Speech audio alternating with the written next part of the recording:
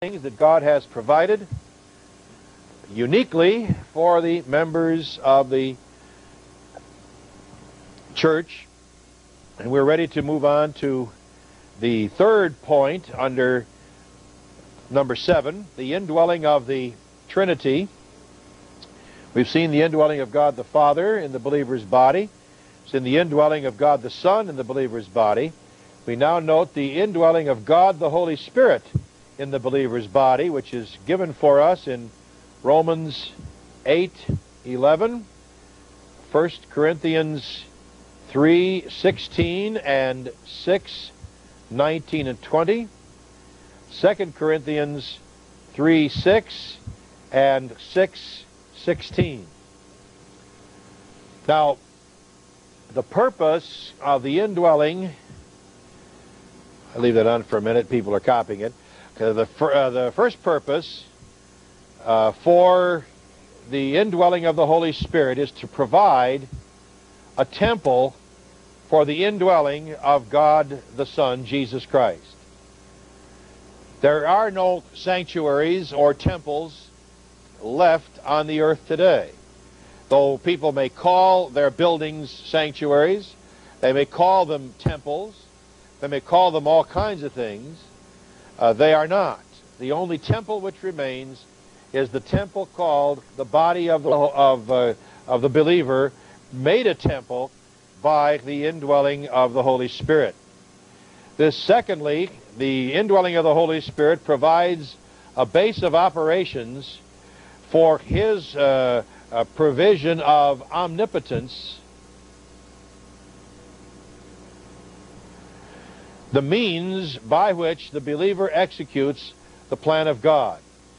In other words, this is the energy source that is available to every believer for the purpose of executing God's plan, of living the Christian way of life. The source of energy is specifically designed to be exactly what is needed to function in the plan of God. Just as every energy source has its own designation. The gasoline is designed to be the energy source for the gasoline engine. Sugar, carbohydrates is the energy source for the physical body. And so it is that omnipotence is the energy source for the spiritual believer to produce the plan of God, to live in accordance with what the plan of God calls for in every believer. Now, we execute the plan of God in two ways. One, by being filled or controlled by the Holy Spirit. This is the same as living or residing or functioning inside the divine dynasphere, or living in our own palace, which God the Father has provided for us. The filling of the Spirit is something that takes place automatically when you confess all known sins. It's not something that you pray for or beg for. It is not an experience in which you can feel it, nor do you have an ecstatic related to it. It is automatic. It is commanded in Romans 6:13 and in Romans 12:1. The same word is used when it says yield in 6:13, or present your body in 12:1. Both are Greek, the same Greek word, which means to place yourself at the disposal of. This is just a command. How to do it is not told there. It's just a command to do it. How to do it comes with 1 John 1:9. See, grieving or quenching the Holy Spirit takes place when you sin. And if you deal with sin, according to 1 John 1:9, you're automatically filled or controlled by God, the Holy Spirit, so that you can execute the plan of God. The second base of operations is the teaching ministry of God, the Holy Spirit, in which He takes the Word of God, which is communicated to you, and makes it understandable in your soul. For without this, you could not understand, without the control of the Holy Spirit, you could not understand the teaching of the Word of God. John 14:26, John 16:12 to 14, 1 Corinthians 2, verses 9 to 16, and 1 John 2:17. Many believers go through all of their lives failing to understand the truth that the divine Trinity lives within us. We've already noted something about this next point, but we have to put it in because it is definitely a point. The church age is unique because of the availability of divine power to all believers. This previous point in this theory talks about the divine power, but the point here is it's available to all. See, even in the Old Testament, there were certain believers upon whom the Holy Spirit came for the purpose of specific work. For example, when they were building the temple, God the Holy Spirit gave power to certain artisans who had unique abilities given to them at that particular time, so that they were able to build the temple. Because certain men of the Old Testament wrote the Old Testament Scripture, and when they did, they were moved and empowered by the same Holy Spirit. But less than 1% of all Old Testament believers knew anything about the divine power which was available, and it was only temporary. For see, David could pray in Psalm 51, "Take not thy Holy Spirit from me." We can't pray that because the Holy Spirit will never leave us, and therefore the power is always available to us. It's simply a matter of confession of sin. There's also available power in the Word of God. Hebrews 4:12, the Word of God is alive and powerful, sharper than any two-edged sword, piercing even to the dividing asunder of soul and spirit, joint and marrow, and is a critic of thoughts and intent of the heart. The ninth of the unique provisions of the church age is that it is the age of no prophecy.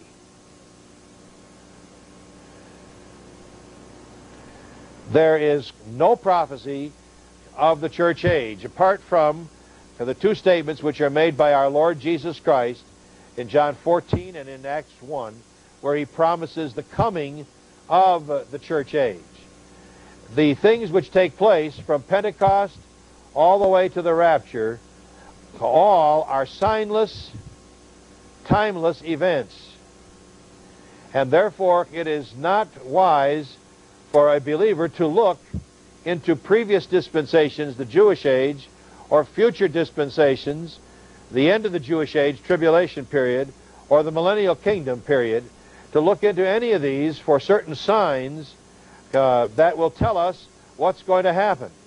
The signs are all given either of the tribulation or of the millennial kingdom. There are no signs given of the church age. The only two things which are given us, there is a prophecy related to the beginning, and that is the day of Pentecost, and a prophecy regarding the end, the rapture, which is given by Paul. But neither one gives signs or times of anything. This is the only dispensation, therefore, which does not depend on prophecy, but rather depends upon what we call historical trends. Now, by this we mean that the Lord Jesus Christ controls history.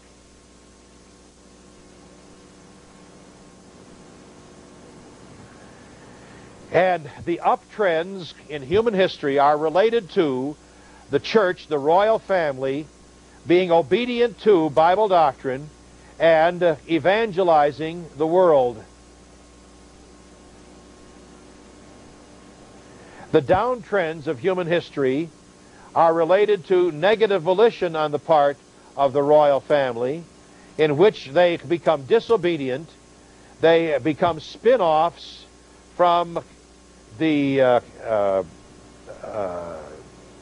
responsibility of being the pivot, and functioning as the pivot, they spin off into reversionism, and therefore the pivot begins to shrink. The pivot is that which preserves, they're the salt of the land, that which preserves the nation. And so the Lord Jesus Christ moves history of nations in response to what believers are, and so we use the principle as the believer goes, so goes the nation. For the Lord blesses nations on the basis of what this group here called the royal family is doing.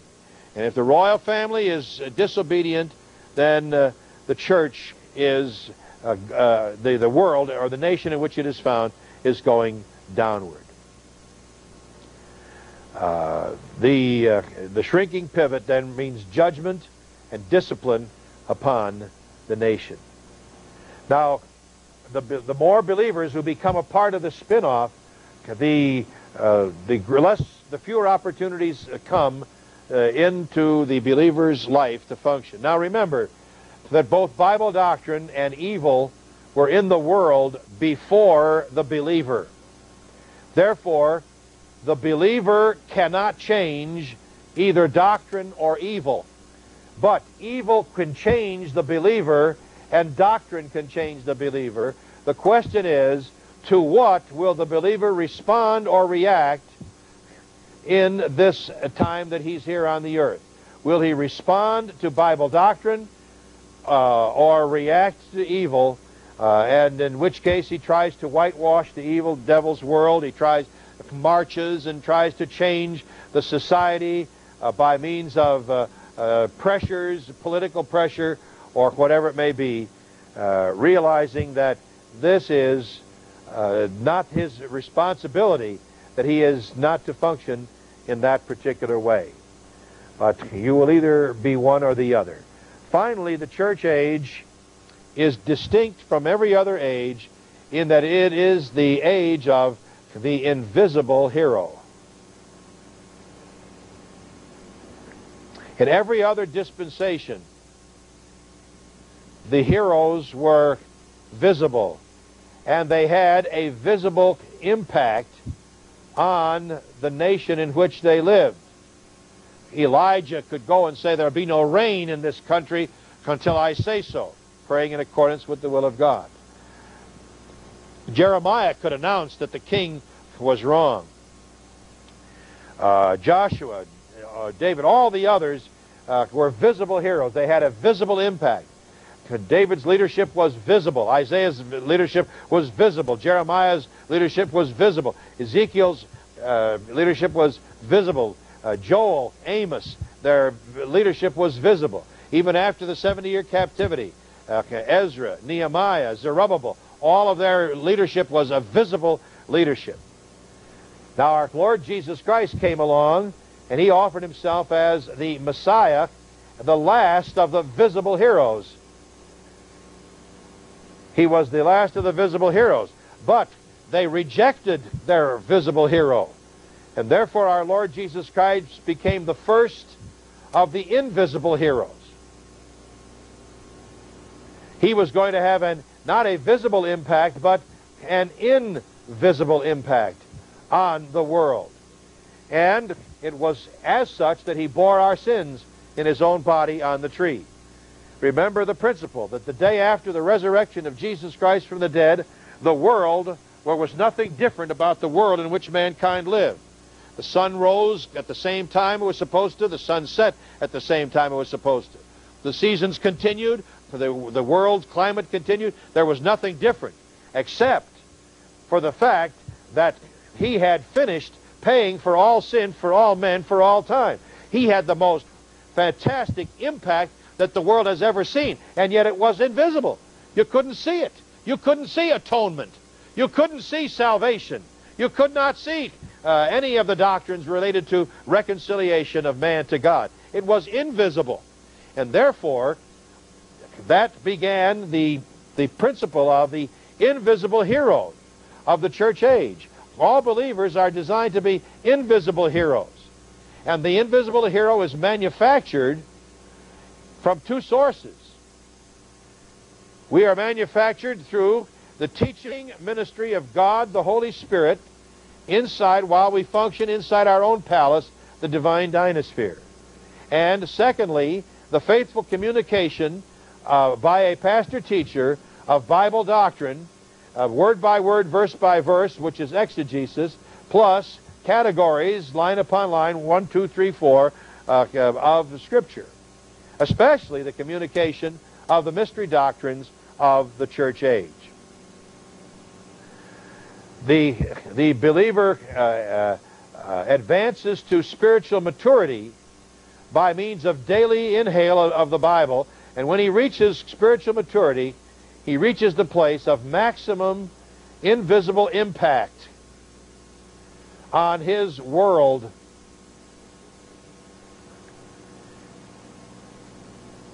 And this implies, first of all, a blessing by association. There are people who receive fantastic blessing by being associated with this man.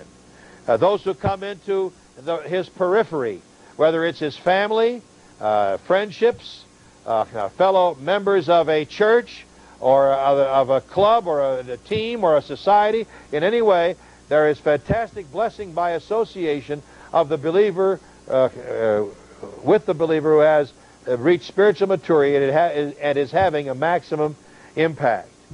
Then, of course, there is the national impact, international impact, and angelic impact, all of which we have talked about. And there is one more which we didn't mention, that is heritage impact, in which once the believer leaves this life, he leaves behind him a heritage which is blessing for those who were associated with him even in his death. So that this explains why some believers who are out of fellowship prosper, because they were associated at one time with a tremendous invisible hero, and are still reaping the blessing of that association. And the thrilling thing is that the invisible hero can change the course of human history, because, of course, under principle of point 9, the Lord Jesus Christ controls history on the basis of how it affects that invisible hero. And each day is a new opportunity for God to evaluate the invisible heroes and to therefore produce a historical circumstance or situation which is compatible with what he wants to do for these invisible heroes. And so we talk about the church age with these 10 characteristics as being a unique experiment. Now, an experiment it has several meanings. First of all, it is an operation undertaken to discover some unknown principle or effect. To discover something which is unknown, there is an experiment which goes on. That experiment takes place to discover something which previously had been unknown. The hypostatic union was the experiment, the great power experiment of the hypostatic union. And it discovered something which had never ever been done before. That man, a human being, can live under the power of the Holy Spirit. That was passed on to the great power experiment of the church age. And as a result of that, it is discovering that it not only works for one person, the Lord Jesus Christ, but it works for every believer who will take advantage of it. And so experiment means to discover something which is unknown. But not only that, it also is to demonstrate some truth which is known. This occurs when the believer advances to spiritual maturity, and he demonstrates in his spiritual advance that God can bless a believer and therefore bring glory to himself by means of that the advance of this spiritual believer. It is also defined as a tangible result of a policy. The tangible result of the divine policy of grace is the believer's advance to spiritual maturity, and the tangible result is God blessing the pivot of this land. The adjective experimental is defined as the demonstration of power, and this is the believer utilizing Bible doctrine inside of his soul for the experiential power to live the superhuman requirements that God has for each one of us. And so the believer has some thrilling things which belong to Him and to Him alone. And we as believers need to understand it. And that's one of the reasons why in teaching about the church, we need to study the distinctions between the church and Israel, so that we understand why we are not the New Testament church as opposed to Israel being the Old Testament church. We do not go back to the Old Testament for our precedent. You see, everything has a precedence. We don't go back to the Old Testament for our precedents, which is why we do not go back to the Old Testament as far as morality being the way of life. The Christian is very moral, but he's much more than moral. Morality is taught in the Old Testament Mosaic law, but spirituality is much more than morality, and it is something just for this age. That is also the reason that we do not go back to tithing. Tithing was the Old Testament income tax for believers. It is not for this age. The principle for this age is given in 1 Corinthians chapter 16, verses 1 and 2. On the first day of the week, let each one of you lay by as God has prospered him. You give as God has prospered, not on the basis of a percentage of your income. And obviously, the more God prospers, the more one is able to give. Tithing was an income tax for believers and unbelievers alike. And as a matter of fact, 10% was the tax for running the government. There was also a 10% tax which was for the priests and the Levites, and there was a 10% tax for the poor. So there was a 30% tax. Instead of one tithe, it was 3 tithes that was given. And I never hear anybody talking about that when they go back to the legalism of the tithe. Furthermore, Sabbath observance was something that was related to the Old Testament. And there is no Sabbath anymore. The Sabbath beginning on Friday evening and running till Saturday evening, sundown, has been abrogated. And we now are free from all kinds of Sabbath observance, whether it be Saturday observance or people who call the Sunday the Sabbath and who are afraid to play baseball on Sunday afternoon, or even some Christians won't even watch a baseball game because they're so spiritual they don't want to break the Sabbath. That's ridiculous. That's Old Testament. Furthermore, this principle of corporate worship. Now, we gather together for a study, not for corporate worship. The believer worships individually. John chapter 4, verse 24 tells us very clearly where that takes place.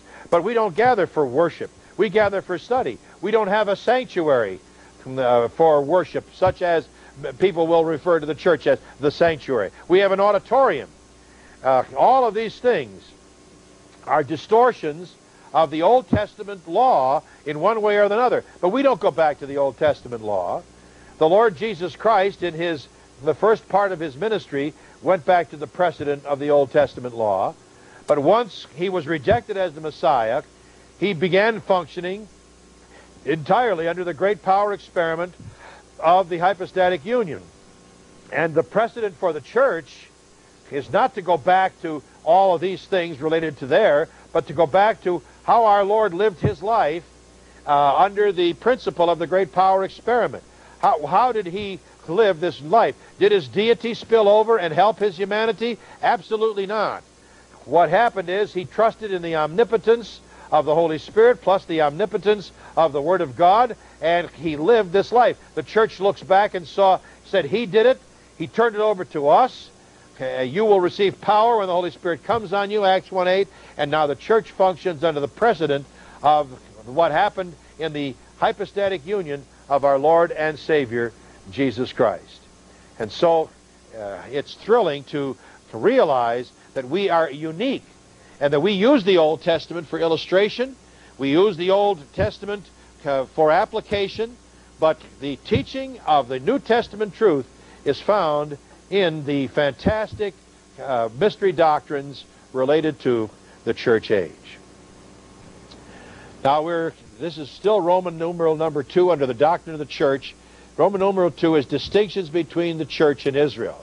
And the first thing we looked at was the principle of dispensationalism. The second thing we looked at was the principle of the uniqueness of the church age. The third thing we see now are some similarities between Israel and the church. Now, there are 7 similarities between Israel and the church. One is that both have an acceptable standing on the part of man before God. They're not the same, but we have an acceptable standing before God. Secondly, we have required of us, just as they, a manner of life which is consistent with the standing. Thirdly, there is a divinely appointed service. It is a different kind of service in the Old and New Testaments, but it is a divinely appointed service. Fourthly, there is a righteous ground on which the God may graciously forgive and cleanse the erring. The Old Testament looked forward to the work of Christ. We look backward upon it. 5, there is also a clear revelation on of the human side of divine forgiveness, on the human side of the responsibility of receiving divine forgiveness. How does a person receive divine forgiveness from the human standpoint? In the Old Testament was the sacrifice of animals. In the New Testament, it is on the basis of confession of sin. Sixthly, it is an effective basis for our prayer life. And seventhly, both of us have a future hope, though it is a different kind of a hope. And we say that just as the United States and Great Britain have many similar laws, we are not the same nation. We are two distinct nations. So it is with Israel and the church. Just because Israel and the church have some similarities does not mean that they are the same. Now, I'm not going to go into the details on the next point or two, but I will be concluded in the book. The next section would be some specific contrasts, 25 to be specific, 25 contrasts between Israel and the church, which I will take directly from Louis Sperry Chafer and put into the book. So I can then just a couple of little things that are left under this second major point in the doctrine of the church. I was talking previously about the word intercalation, that the church is an intercalation. That word may not be as too familiar to us, such as the word interpolation. Now, an interpolation is to insert a word or a phrase into a context. A parenthesis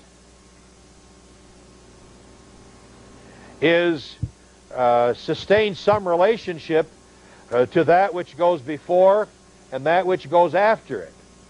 And that's why we used to talk about that the church age was a parenthesis, but it's really an interpolation or an intercalation which introduces. An intercalation introduces, it may introduce a day to the calendar. It may introduce a period of time into the calendar.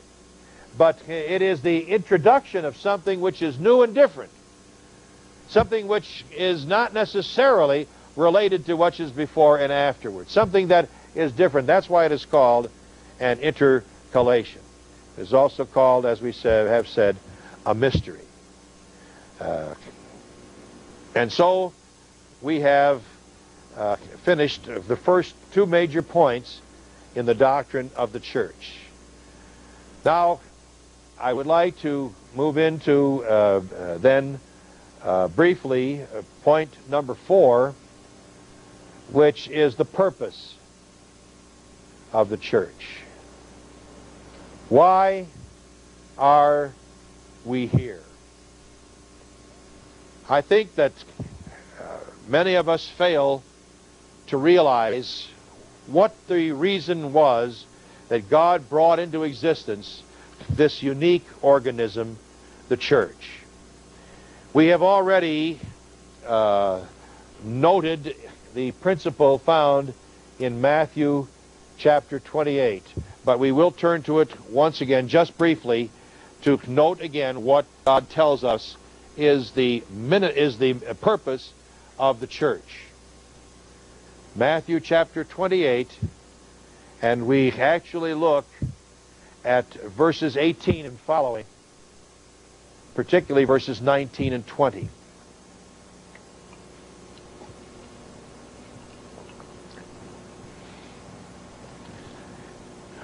When he says in verse 18, all authority in heaven and earth has been given to me.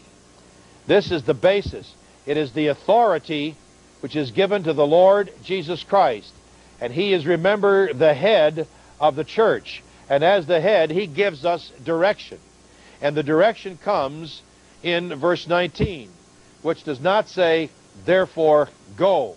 It actually begins with the word therefore, but the word therefore is on the basis of his authority. The next word is actually the aorist passive participle from the Greek verb poreuomai, which looks like this. P-O-R-E-U-O-M-A-I. Now, the aorist participle precedes the action of the main verb, always. Whatever action is described in the aorist participle always takes place before the action of the main verb.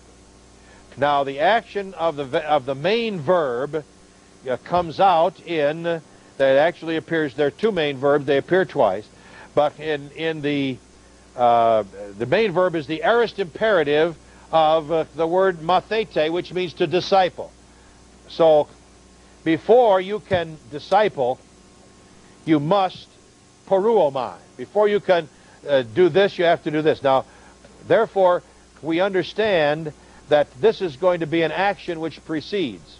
Now, what does poreuomai mean? It does mean to go and come, actually. To be going and coming. But the participle is a verbal adjective, and so it must be translated such as that. The passive voice, the subject receives the action of the verb, and the aorist tense refers to simply a point of time. It doesn't refer necessarily to something which is now finished or going, but the aorist participle tells us that since it takes place before this, it's something which is taking place prior to being able to fulfill this responsibility.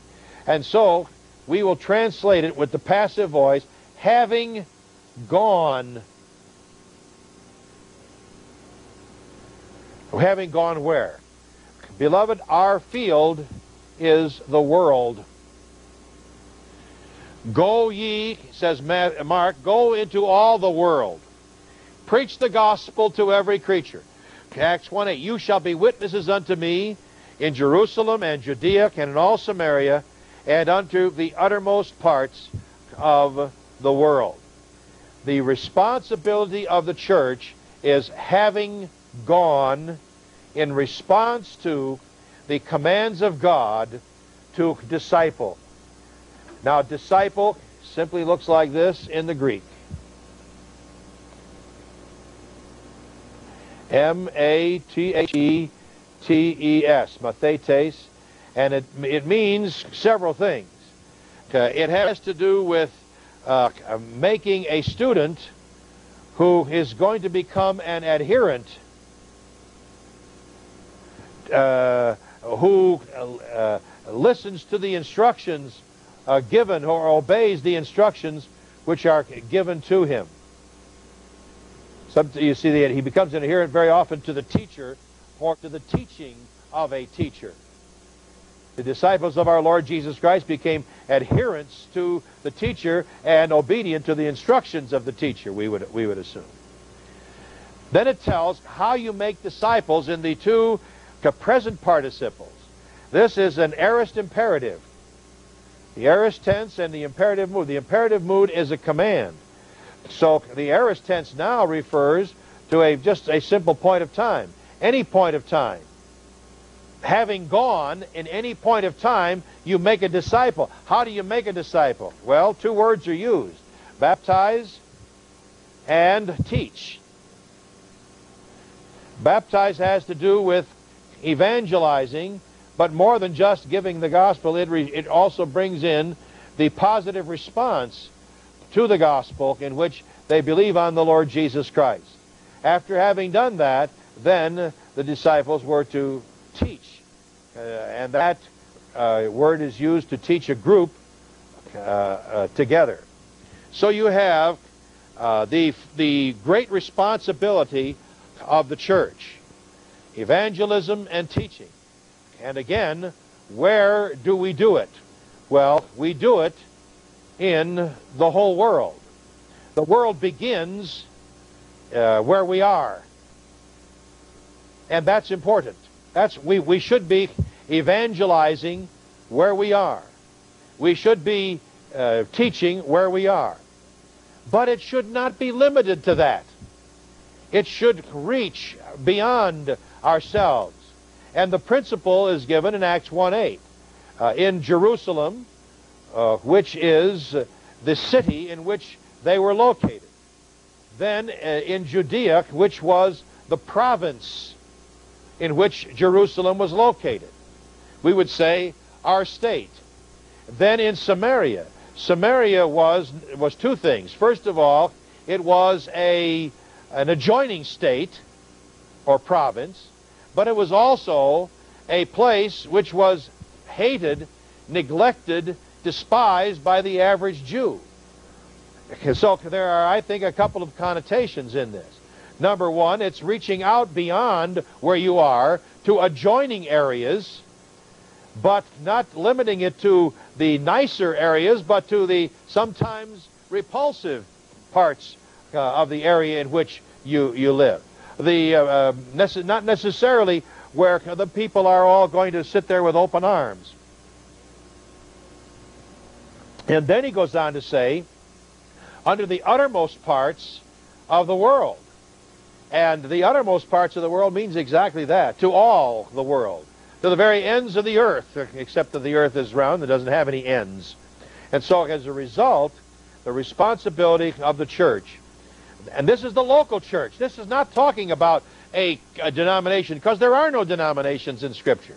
The local church has the responsibility of reaching out. And what should be done is, here is a local church which is evangelizing its area and teaching Bible doctrine. That local church should be always aware of the opportunities and the challenges which are out there. And this may be in several areas. And the best way is to find someone who is qualified by God and prepared by God to go to a particular area, who are engaged in either one of the two things or both. And that is the baptizing or the evangelization and the teaching. And the formation in these areas of totally, completely independent local churches there. And this local church, by doing the same thing that this one was doing, will then also begin to reach out beyond itself. And it will form a local church, which will be baptizing and teaching. And if they're doing it and they're doing it, you see how the principle works. B and T, not bacon and tomato, but baptize and teach. Baptize and teach. All local churches. No relationship to this church except that it was started by this church or supported by this church or encouraged by this church. But you see how it works. And if each of these is doing what it's supposed to be doing, maybe even not everything results in a local church. But if they're doing what they're supposed to be doing, you're going to be consistently having more and more, and it's going to be consistently growing. It's going to be reaching out. It's going to be touching through an invisible heroship. Not through the changing of the society, But by moving out, we determine, maybe this church will determine that someone in its midst has a particular spiritual gift. And they will say, we will assume support or partial support of this person, so that this person with the spiritual gift can go over here and begin the work of baptizing and teaching, and the formation of this local church. And hopefully, eventually, the support will be cut off, and this church will be taking on support of this church from the sending of someone with a spiritual gift over here. That thing multiplies around the world. And that's the beginning of the purpose of the church, to be evangelizing and to be teaching and training. Evangelizing, teaching, and training.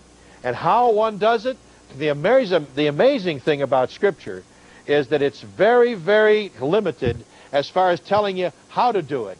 It tells us to do it, but the Holy Spirit is the author of ingenuity. And how He's going to do it, we don't know. How He does it, He doesn't limit Himself to what worked in one period or generation. And what worked at one time may not work in another. What works in one place may not work in another place. And so there's nothing wrong with trying something, saying, well, it just doesn't work. We'll have to move on and try something else. No, we have to say that the purpose of the local church has never changed from that time on. And we see it throughout the book of Acts. We see it throughout even the epistles. We note the tremendous opportunities. And God says today, the Lord Jesus Christ says today, the same as He did to the church at Philadelphia in the book of Revelation, I set before you an open door, and no man will shut it. But no man can shut the doors. Doors are opened and closed on the basis of the Lord Jesus Christ discerning positive volition. Perhaps today, somewhere in this world, there is, quote, a man of Macedonia who is saying to God, Lord, send us someone. And God is somewhere preparing someone to be the someone to go, like the Apostle Paul. Immediately, he heard the voice, but immediately we went to Macedonia. And the church at Macedonia was formed. No relationship to the other churches, except that Paul received support from the previous church. So you see, God is doing His work. And as long as we are here, until the rapture of the church takes place, and we're gone, we're never absolved of this tremendous responsibility which is ours. And we need to be sensitive to the leadership of the Holy Spirit, the author of ingenuity, as to how the best way to fulfill our responsibility to baptize and to teach. Baptize and to teach. Let us pray. Now thank you, Heavenly Father, for the gracious privilege which is ours of being a part of this organism called the local church. Uniquely designed, uniquely empowered to go into the world which is hostile toward it. A world which generally says, we don't want you. Because somewhere in the world there are those who are positive at the point of God consciousness, who are saying, come over and help us. And so it is that the church responds. As individual believers provide the wherewithal so that each local church can reach out to accomplish the purpose that you have intended for it here on the earth. We're not here to play spiritual ring around the rosy with ourselves. We're not here to become ingrown. We're not here to develop a playground for believers, but we're here to baptize and to teach, and help us never to forget the command that you have given to us. You shall be witnesses unto me, unto the uttermost parts of the world. In Jesus' name I pray, amen. You're dismissed.